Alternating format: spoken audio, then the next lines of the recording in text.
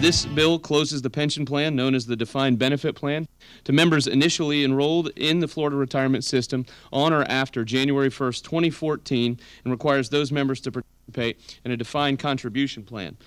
House Bill 7011 also closes the Senior Management Service Optional Annuity Program to new participants effective January 1st, 2014. However, current participants still continue in the program.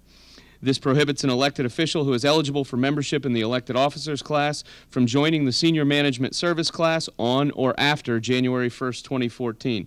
It expands the investment options available, makes conforming changes.